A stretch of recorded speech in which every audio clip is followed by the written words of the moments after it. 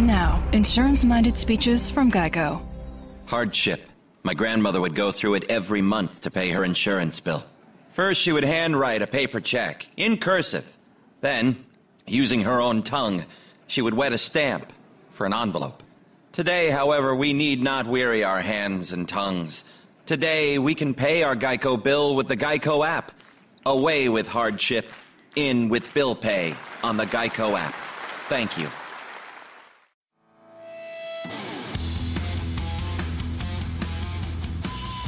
This is episode 907 of No BS Job Search Advice Radio.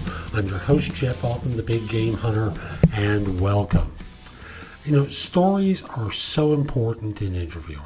You may not think you have a story, but I give you a format here that I think will help you relate your episodes in your career very effectively. Hope you find this show helpful. Please give it 5 stars on iTunes or Stitcher. It helps other people discover the show because, frankly, Apple advantages people with lots of recommendations, so I'd appreciate it.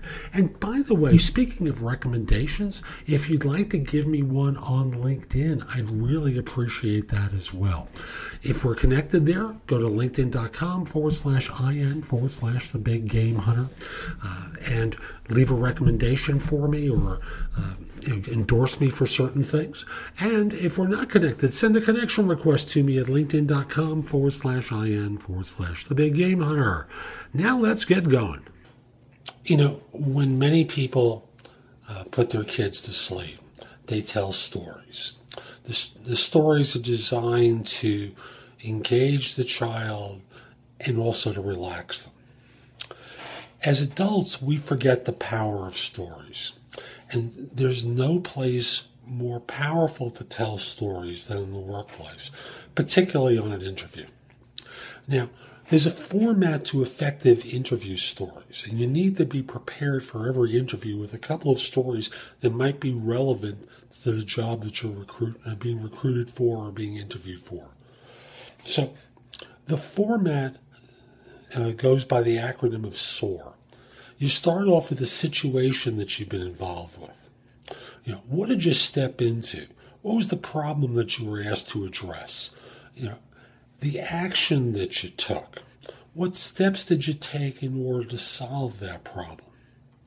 The obstacles, I went out of sequence. So the situation that you stepped into, the obstacles that you overcame to deal with those situations, the actions that you took, and the results. Now, results need to be quantified. You know, you can't just say, and everyone lived happily ever after. You can joke about that on an interview. You know, and you don't start off with once upon a time, but you do start off with the situation you're involved with, the obstacles that you were facing, the actions that you took, and the results that you achieved, quantified by money earned or money saved, wherever possible. Quantifying using metrics, there's no better way to stand out from your competition because your competition often isn't using them. And when an employer is trying to evaluate what you did, as a recent guest of mine on Job Research Radio said, you know, we're looking for measurements of results. So whether it's the size and scope of our project that you were involved with or the results of what you did, numbers are real important. So follow that format of situation, obstacles, actions, and results, and your interviews will definitely soar. So that's today's show. I hope you found it helpful. And if you did, here's a few ways that I can be of help to you. First of all, if you're interested in one-on-one coaching from me, help with interview preparation, or with assistance on a salary negotiation, email me at jeffaltman@thebiggamehunter.us. In the subject line, tell me what it's about, coaching, interview prep, salary negotiation, whatever it is, just put it in the subject line, and in the body, just tell me what's going on, and we'll schedule a time to speak.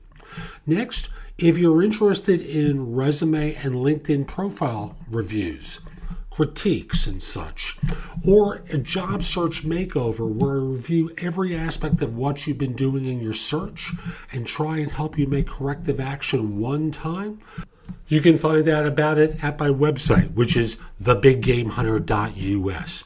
Look for the tab on top that indicates the kind of service that you want. Click through, place the order, and we'll get to work right away. And there's always JobSearchCoachingHQ.com, where I have curated information that you can watch, listen to, or read that's going to help you find work more quickly. Plus, through the site, for one price, you can also ask me questions as well. Again, that site is JobSearchCoachingHQ.com. I'll be back with more soon, and in the meantime, have a great day. Take care.